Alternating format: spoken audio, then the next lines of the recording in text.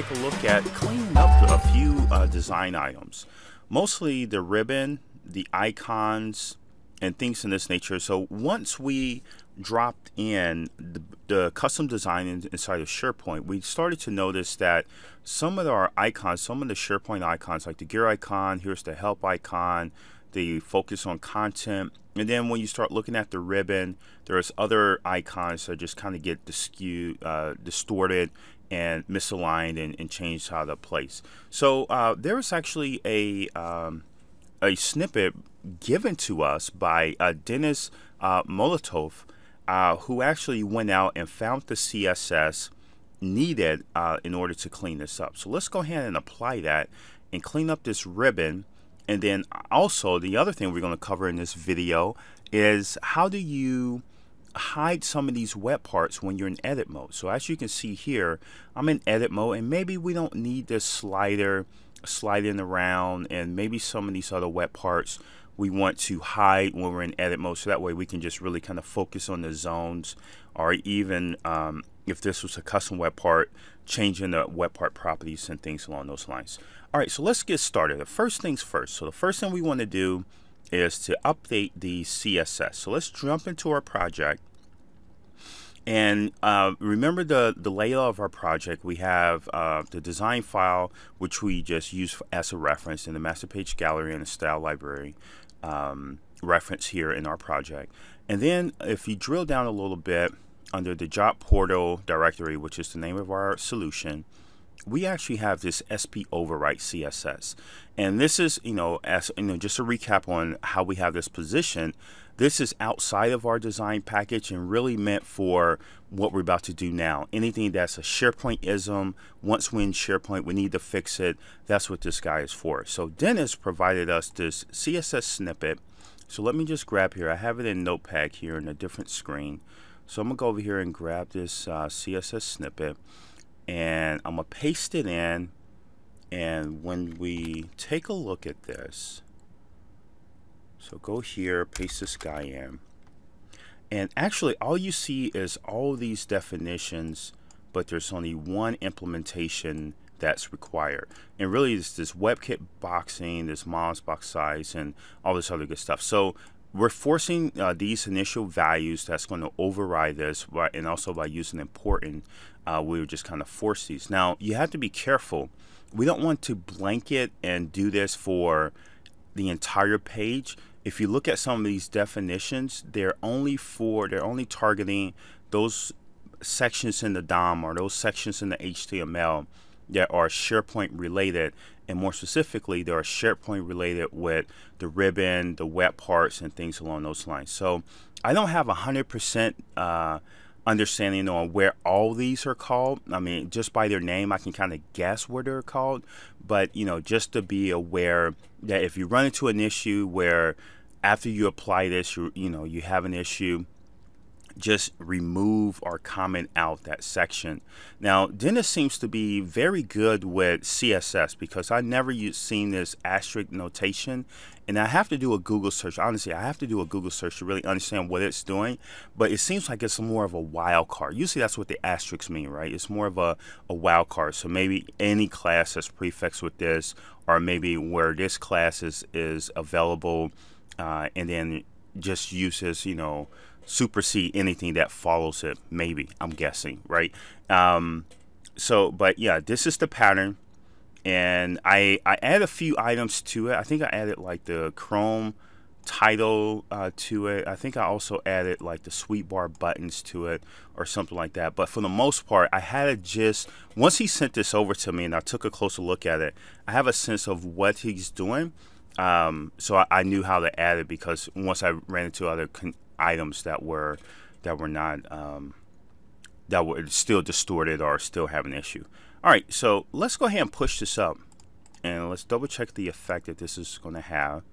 So let's go publish this, and now let's go back to our page. Now we're in Chrome, and I'm gonna just hit refresh, and that's usually bad to do when you're in edit mode, because you get all these warnings, because it doesn't want you to lose information or content. But we need to be here because we want to take a look at the ribbon. So just like that, just like magic, our icons are here. So we can fully see the gear icon, we have the help icon, we have the focus content icon. All those have the right padding or spacing that's required.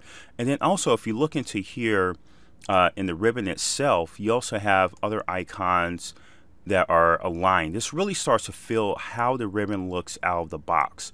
So now we're sitting on top of our custom design, and as far as like everything that's needed by the editor is available, and it looks fine. Like even this web part panel, see, that's a problem. So remember how we had to drop this slider into like the page layout because of this horizontal scroll? Yeah, see, that's the problem, and it's pushing this over. And that's that's actually a great segue into the next item we need to look at.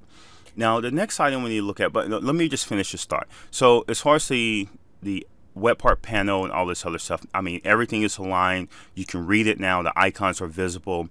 This looks excellent. This looks great.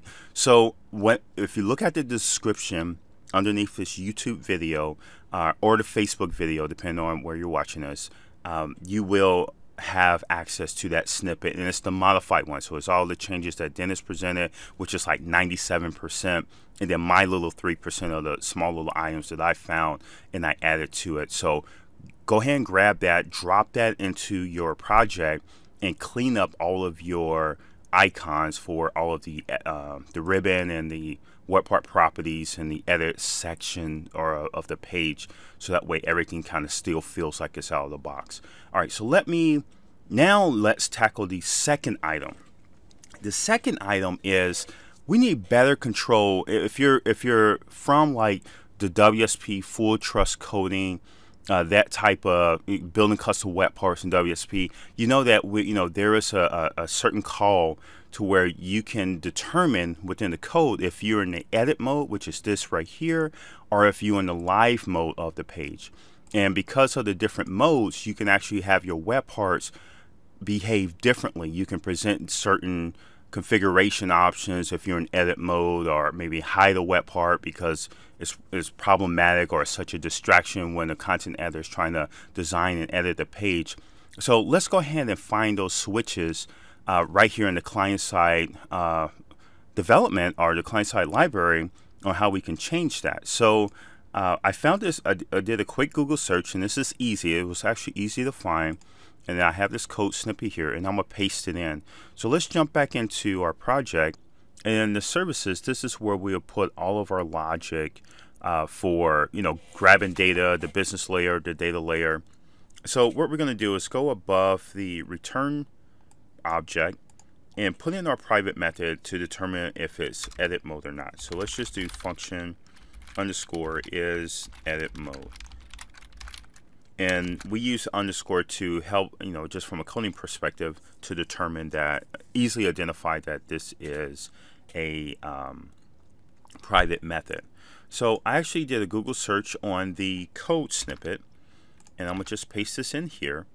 And basically what we're going to do, if it's design mode, so there's a check here for design mode. And if that equals 1, then edit mode is true. So we'll just go ahead and return true here.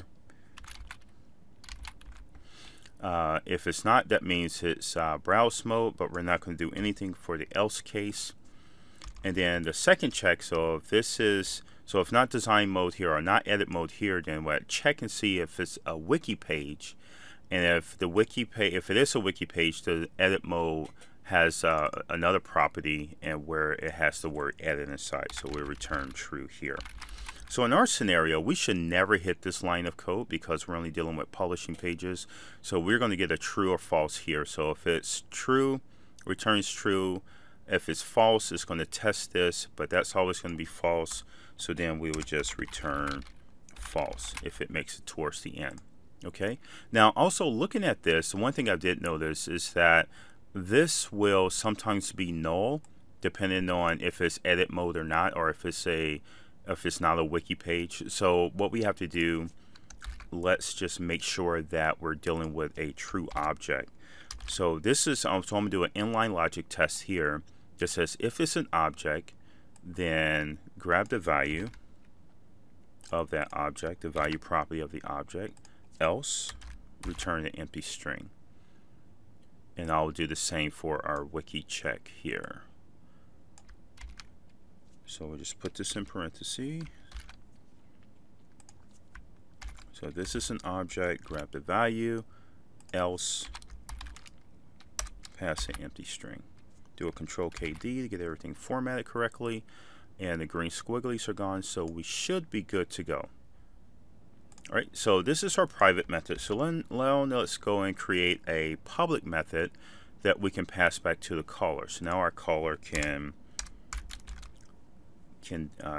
use this logic to do whatever they need to do from a component or template level. So let's just do is edit mode without the underscore. And this will simply return our private method, the value of our private method. Okay. Right. So, and the cool thing about this is that we can determine all of this without making the AJAX call. So things should be still pretty snappy and pretty quick, because all it's doing is just, you know, doing the query against the DOM and looking for this particular object that's under that form. If that object exists, it's going to return the value. If it's a wiki page, you know, we go about it in a different manner or different logic, but there's no AJAX call that's needed. So our performance will actually not be impacted by this. So let's go to components here. And this is my slider component. And what we can do here, so if it's edit mode, and we can just do a test here. So let's do an if statement test. Service object is edit mode. So if this was true, or in our case false, we do want to make this AJAX call to get the slides for the carousel. Oops. So I'm just slide that up in here. Okay. And if it is edit mode, we just won't do anything. All right. And let's just save that all. And that's going to save us a carousel call. And then also what we want to do, so the template can, maybe what we want to do is display a message. So if the content manager is in edit mode, because we are going to hide the slider, maybe we want to put a message there that says this is the slide placeholder or something like that. So in order for the template to be able to use this, we have to do a local variable. So is edit mode, and we just set that to the results our service object, our service function, right? So this is our local guy. So now we can, I'm gonna save this off. Now we can go into a side of our template and just say here ng hide if this is edit mode. So edit mode, don't show this, and that's vm dot is edit mode, right? Because we're using our alias, and this is actually a property. When we did that local variable, we did it as a property. But if it is edit mode, we want to probably show something like h3 tag carousel placeholder or something like that. And then just put that ng show here, so this only shows up when we're in edit mode. vm dot is edit mode. And I love this ng show, ng hide, because this value is the exact same. It's just these directive calls right here. Same call, different call for the same value, and that will give you the right logic that you're looking for. And basically that's it. So if it's edit mode, show this placeholder text. If it's not edit mode, go ahead and do what we were doing in the first place. All right, so let's go ahead and push all of this up. And this is just a handy feature. I mean, you can use this in many different ways. Like maybe if there's an error because, you know, they didn't set a property or they missed a variable attribute, because you know how we're using script editor and with the tags and all this other good stuff. You can do a custom message that only the content managers will be able to see by leveraging this switch. So it's actually pretty handy. All right, so we're here in edit mode. Let's go ahead and refresh this. And so far, carousel placeholder, so that looks good. And now you look at this. Our web part property editor is properly placed. It's not shot off to the right or anything crazy like that. So let's go ahead and hit OK here. Now, another thing to point out, I am not hiding the web part. So in our scenario, because we had to embed this carousel within the page layout, I'm not wrapping this tag in the web part. But for example, like job results, because I'm not hiding the web part, I'm just hiding the content of that tag, I still have access to these web part properties for those various web parts when needed. Or more importantly, for our scenario, we can easily get to this edit snippet and manipulate this guy. So, and that's another thing. So like if we had a page that showed like 50 results with paging and all this other good stuff, you definitely want to hide that in edit mode, because you don't want your content managers have to scroll through all that just to find this edit snippet, since they put that at the lower right hand corner of that web part region. So I think hiding this functionality, one, is going to make the page perform better, because you're not doing AJAX calls when you don't have to when the content manager is actually designing or manipulating the page. And that's another thing, I'm just coming up with all these different scenarios now that we have this, is that when they start to drop these in, it won't execute right away. So that way they can still drag and drop and move these to different zones and all this other good stuff, which is a pain in the butt if the web part is really that long, and it's hard for you to scroll around and move things around and all this other good stuff. All right, so a lot of benefits there. Let's just continue testing this out. So let's go to publish, and we expect our slider to show up, and there it is. There's our slider. So here we are in design mode. It's there. Switch over to edit mode. We get the placeholder text. It says, yep, there's something here. What it would be here. And then switch. Let's see, what else can we do? Can we just save this? If we save this, it pops up. So that's good. So no, this is a good scenario, because what this is this is a page that had changes. We just saved them. We didn't publish them or check them in yet. And you can still see the web parts. And this is critical, especially when they're designing a new page and they're not ready for everyone else in the organization to see it. You still want the web parts to function as expected when they're not in edit mode or design mode, or whatever we want to call that mode, where they're actually editing and changing the page. All right, so that's it for this video. Just wanted to point out those things. Again, thank you, Denis, for your contribution with the CSS pieces. I think that really helps us out a lot. And there's another trick with, now we have an edit mode flag, and we can do some really cool things for the content managers to really hint in errors and things along those lines, or even just kind of get things out of the way while they're designing the page. Again, just trying to be friendly here as we develop these custom solutions in SharePoint. All right, that's it for this video. I'll see you in the next video, and I'll take care and check you out in the comments.